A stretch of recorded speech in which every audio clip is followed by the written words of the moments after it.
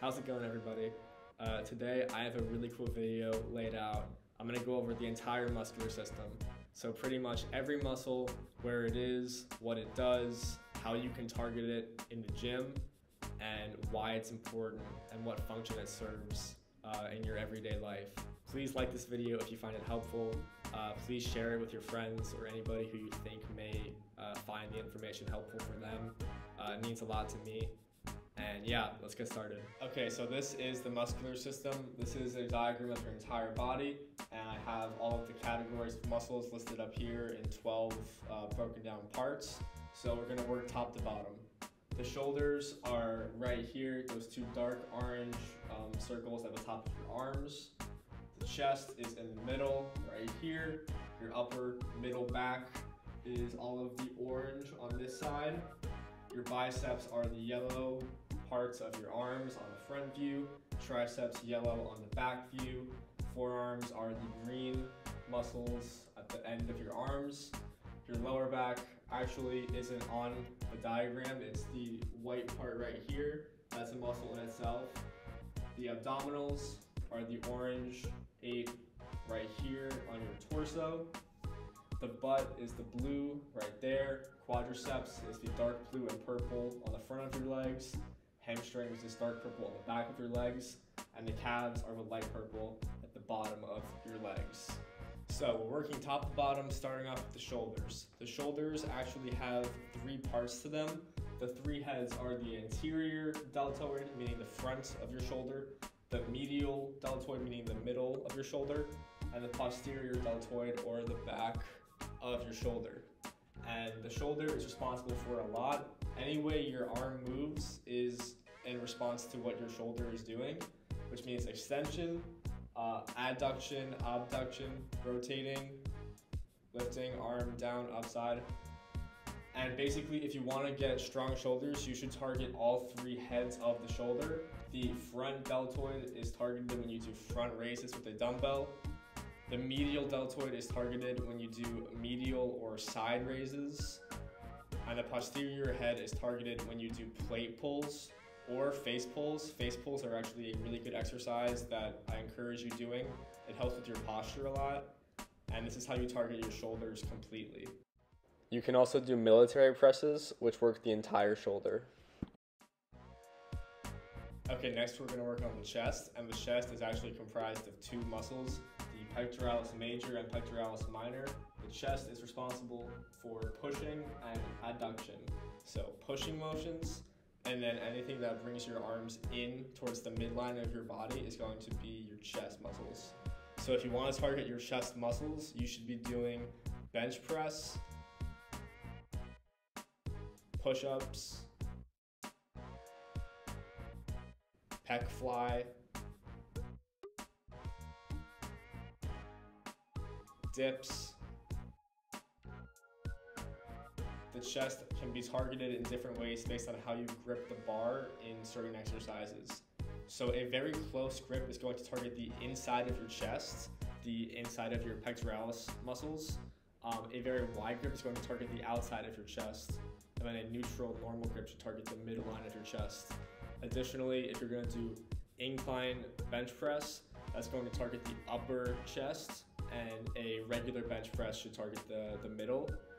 People do decline bench press, which is when their body is declined and the weight is kind of up, pushing up and away from them, and that works the lower part of the chest. So depending on how you do the grip, your chest is going to be targeted very differently. Okay, the upper mid back. This is going to be a big one. The upper and the middle back are comprised of so many muscles. Your trapezius, your latissimus dorsi, or your lats. You've probably heard of those before. Your rhomboids, your infraspinatus, and your teres major. You don't need to know all of these muscles, you just need to know what the back does. So the back is responsible for pulling motions and any retraction. Anything where you're pulling is going to be your back muscles, includes a deadlift as well. If you want to target your upper back, you should be doing these exercises: pull-ups, chin-ups, lat pull-downs, rows, deadlifts, back protractions,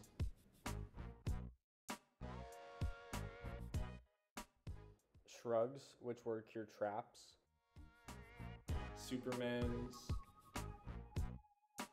The biceps are two heads, that's why the term bi comes from, the long head and the short head. Any function of flexion or curling or pulling is going to be bicep involved. That means that if you want to target your biceps, you need to do these exercises. Normal curls will work your biceps. If you want to target the short head of your bicep, you need to have the weight on the outside of your body.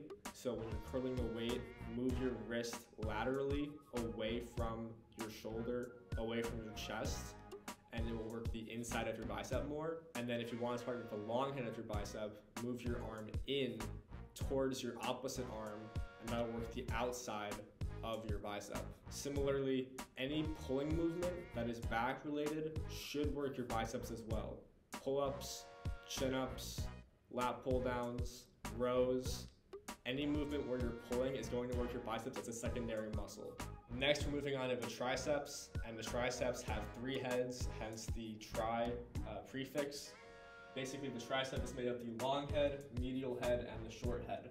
And you target each head similarly to biceps based on how your arm and your hand is positioned. If you want to target the short head of your tricep, you need to have your arm behind your body. If you want to target the medial head, you need to have your arms in front of your body. And if you want to target the long head of the tricep, you need to have your arms over your head. The long head is the longest and biggest part of the tricep, so I would really encourage working on overhead tricep exercises, but they also require a lot of control and balance. And also keep in mind that the triceps are involved with extension, with pushing, so any pushing motions like bench press, dips, push-ups are also going to be tricep involved as the secondary muscle group. The forearms have multiple muscles and you don't need to know all of them. Basically, just understand the flexor carpi radialis. These are the wrist flexors and the forearm flexors, and they can be targeted in a few ways. So your forearms, first and foremost, are responsible for flexion. Flexion of the forearms means gripping onto bars, dumbbells, whatever. Your grip is what your forearms are responsible for. Flexion also means twisting your forearm and your hand up and twisting it in. So these are the exercises that you can do to get stronger forearms. Dumbbell wrist curls, dead hangs, and farmer's walks. All of these exercises are going to improve your forearm and your grip strength. All right, next we're going to talk about the low back. We already discussed most of these muscles in the upper back, but the erector spinae is the lower back muscle right here, and it's really important for extension of the spine. What that means is posture. I'm going to get better posture right now as I'm saying this.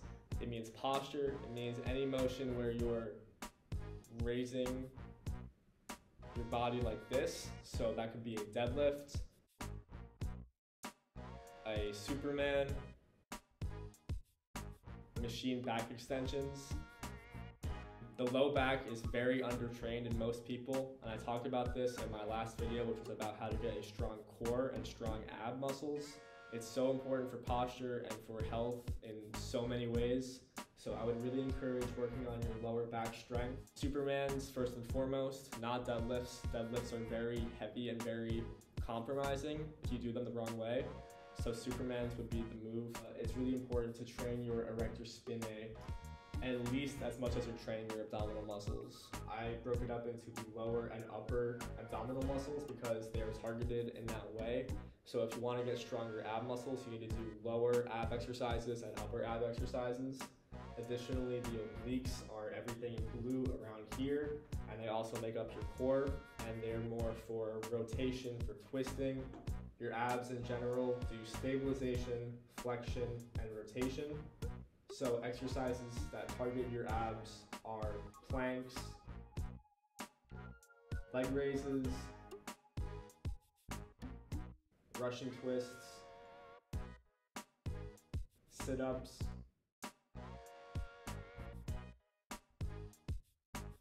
And keep in mind, the abs are layers of muscles upon muscles, more so than any muscle we've gone through this far, which is why you can kind of see here the internal obliques, the external obliques, like there are layers inside the muscles that are superficial. It'll take a lot more training to see results in your ab strength than it will anywhere else on your body.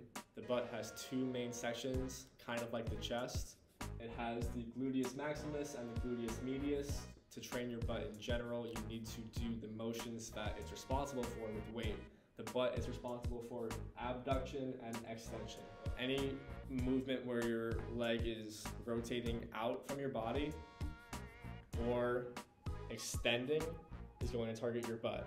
Exercises that target your butt are squats,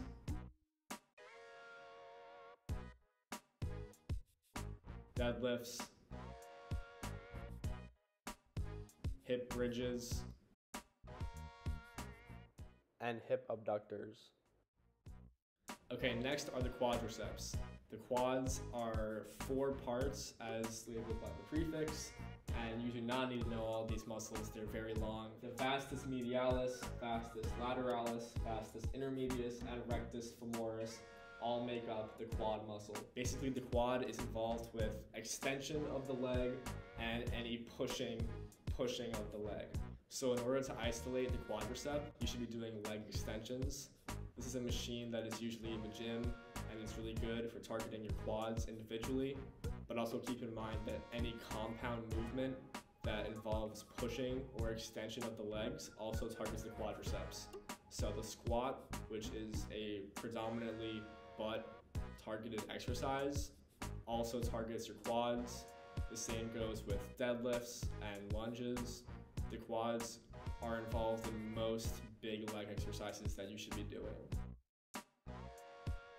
The hamstrings have 3 big portions: the biceps femoris, semitendinosus, and the semimembranosus. Basically, think of the hamstrings as the biceps of your leg. They are involved with flexion and curling of the leg. So anything that requires your leg, or I guess your foot, to touch your butt when you're curling your leg up like that is going to be a hamstring exercise. This means lying leg curls and hip thrusts are 2 very big hamstring exercises that almost entirely isolate the hamstrings. But additionally, as we just said with the quads, most big compound leg exercises also involve the hamstrings, like squats, lunges, deadlifts, depending on how you're doing them. Maybe sumo deadlifts are really good for hamstrings.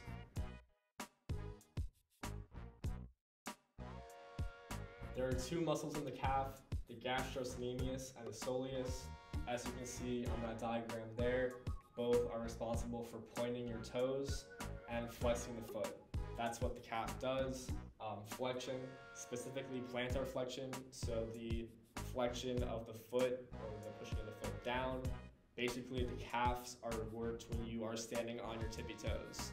And these are the exercises you can do to get stronger calf muscles. Standing calf dumbbell raises or machine calf extensions. The calves are one of the smaller muscle groups in the body, so they do not need to be trained as much as the abs or the quads or anything like that, but they shouldn't be neglected. I hope you found this video helpful. Please like if you liked it, and I'll see you in the next one. I have some more videos coming out soon, trying to do it every Saturday, so fingers crossed. And yeah, take care guys, peace.